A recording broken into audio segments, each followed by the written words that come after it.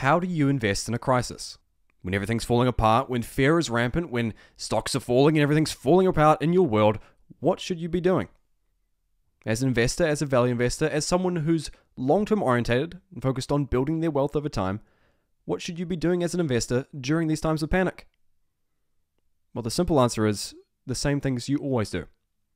And today we're going to be talking about that. We're going to be talking about investment strategies whilst the Dow is falling 500 points and the Nasdaq turns negative, while these scary things are happening. What you should be doing as an investor to make the most of this crisis. Of course, awful things happening, but awful things and awful times are often the best times to be an investor because they yield the most opportunity from a long-term perspective. So let's have a look. I want to think about, as a long-term investor, as someone who owns wonderful companies for the long term, who isn't orientated on trading short term, instead buying wonderful companies and holding for the long term, seeing them grow and compound over time, how is that affecting my portfolio? Well, if you look year to date, Apple is one of the wonderful businesses that I interpret as a top quality company. Year to date, that's down 3.8%. Of course, this is influenced by a few factors. Of course, we've got the Fed raising rates, and thus anything with a growth hint, anything associated with growth is naturally getting pulled down a bit. But more so than anything recently, the key factor has been the crisis in Russia and Ukraine. The fear associated with that naturally pulling down stock prices. Now, when we take a long-term perspective, when we think about Apple's business, does a war in Ukraine really diminish the power of Apple that much? Does it really bring down the worth of Apple by 10.38% in the space of only a few months into the year? In fact, only 2 full months into the year? Is that justified? I don't believe so. I think when you look at the long-term prospects of a company such as Apple, such as companies such as Microsoft, such as Google, these large, dominant companies that have been pulled down in price recently by this chaos, I don't think the selling is justified. And I think this is reflective of the key thing that investors should recognize in a time like this, and especially value investors should recognize in a time like this, that irrationality and fear in the marketplace provide some of the single best opportunities for a long-term investor. Let's have a look at Apple. Let's have a look at Apple's valuation. If we come over here, and of course, looking at Apple on a value-centric basis, this is a top quality company. Financial strength, fantastic. Large degree of cash on hand relative to the debt. Well, not the best cash-debt ratio, but of course that's offset by operational cash flows. An immense degree of profitability, a firmly entrenched company with a strong brand image. These are products that consistently sell, and this company brings in a tremendous amount of free cash flow. Is this company really going to be 10%?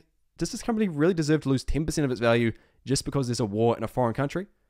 And of course, they're going to be selling less phones in Russia, less phones in Ukraine, less products sold in Europe more broadly if the war expands at all. But is that really that detrimental to the company? The vast majority of their sales are in the US, and they continue to grow at a rapid rate going forward, or a fairly stable rate in terms of their service growth, their core product growth. This company is firmly entrenched, and going forward, over the long term, I don't see any real diminishment to Apple's potential growth by the conflict within Europe right now. And yet, the stock is down 10%. This is a fundamental lesson for investors, that when there is fear in the market, when there is blood in the streets, that is the time to buy. Apple's down 10%. If we run a DCF, if we look at the valuation of Apple, I think value-wise, we're even more undervalued. Look, a conservative growth rate of 14% going forward over the next 10 years, Apple appears fairly valued. In a more reasonable growth rate, I think a more growth rate closer to 18% going forward over the next decade, we justify for the company. So a growth rate of 17%, the company looks as much as 20% undervalued. Fear and irrationality in the marketplace is the best time at which to buy. I have a lot of people texting me, asking me, should I be buying right now? If the market goes down more, maybe is that a better time to buy? Should I wait? Should I get in? Should I stop? All these different questions when the only really thing you should be truly focusing on is the nature of the businesses you're buying. Do you know when Warren Buffett bought his first stock? The time in which Warren Buffett bought his first stock? It was just after Pearl Harbor. 1942, correct me if I'm wrong, but I believe that's the time he bought his first stock. The stock was City Services Preferred, an oil company. Now, if you think about the macroeconomic environment when Warren Buffett bought his first stock, Pearl Harbor had just happened. The US was at war, the world was at war. And the war effort wasn't going that well in the Pacific. Was Warren Buffett put off by the macroeconomic factors? Was he seeing war taking place and said, I'm not going to buy stocks right now, I'm going to wait till they go down a bit more? No. Warren Buffett looked at the business. He saw the price, he saw the value, he saw what he was paying, and he saw what he was getting, and he bought his stock.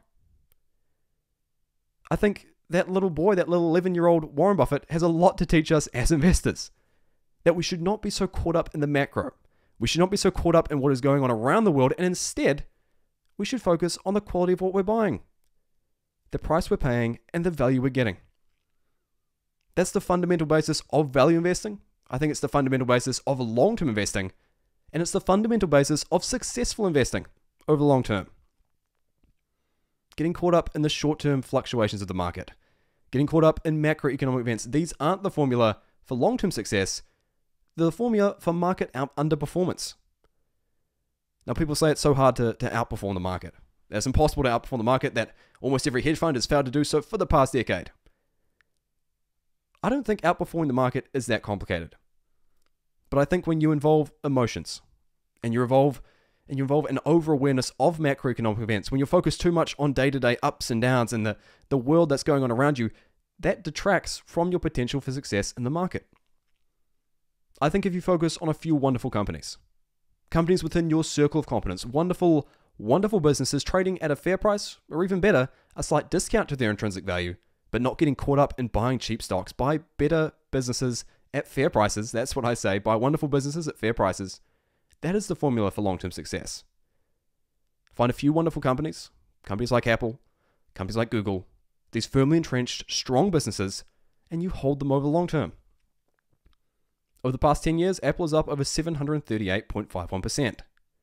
Massive returns. If we compare that relative to the S&P,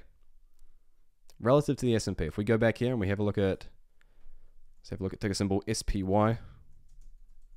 Let's see what that's returned over the past 5 years or so. Over the past 5 years, S&P 500 is up over 81.68%. And over the past 5 years, Apple is up over 366.73%.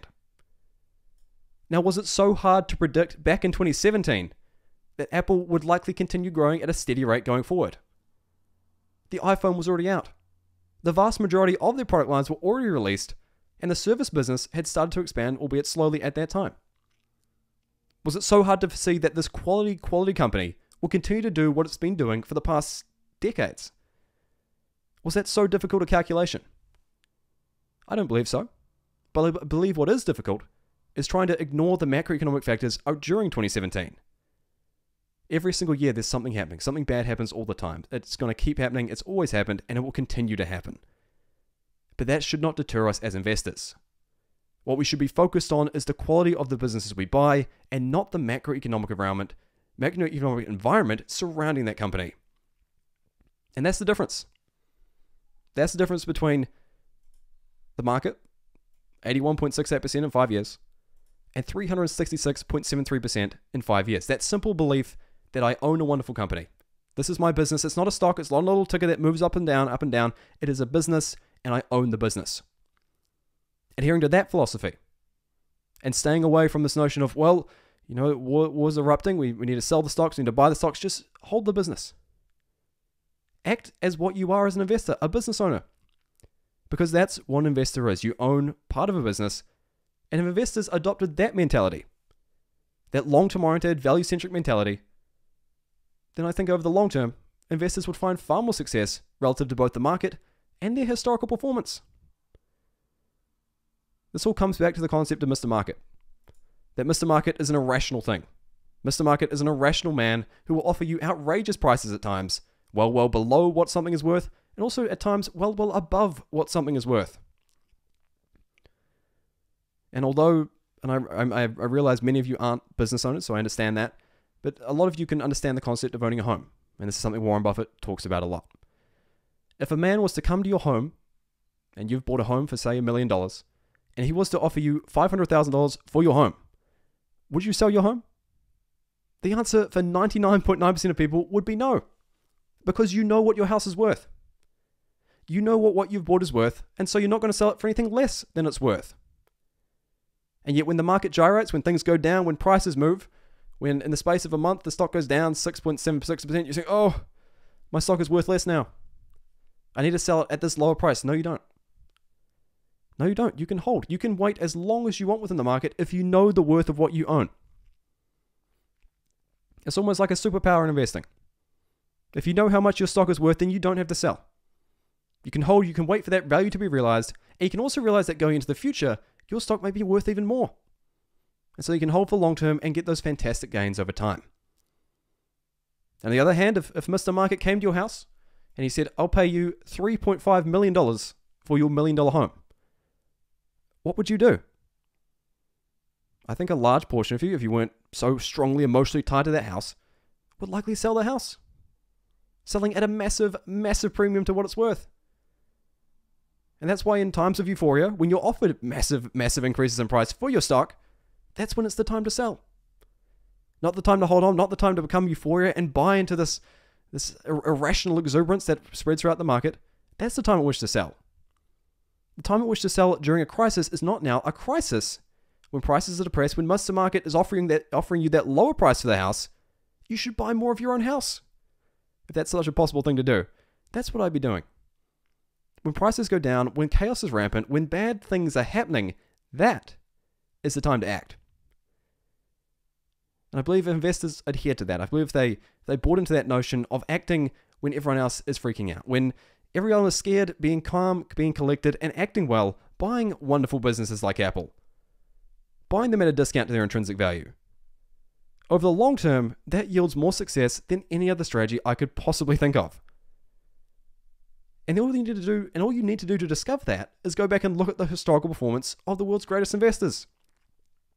Look at what Warren Buffett was doing during 2008. When everyone was selling their stocks rapidly, what was he doing? He was buying stocks. He was buying businesses at a discount to their intrinsic value because he knows how much they're worth. So as a playbook to investing in a crisis, how to invest in a crisis, how to invest both with this Russia-Ukraine situation and any crisis that may perpetuate in the future, there's a few simple things. Number one, know what your business is worth. Know what you're buying, know how much it's worth, and know what a fair price to pay is, and if you're underpaying it or you're overpaying it. Buy businesses below their intrinsic value and approach them with a long-term perspective.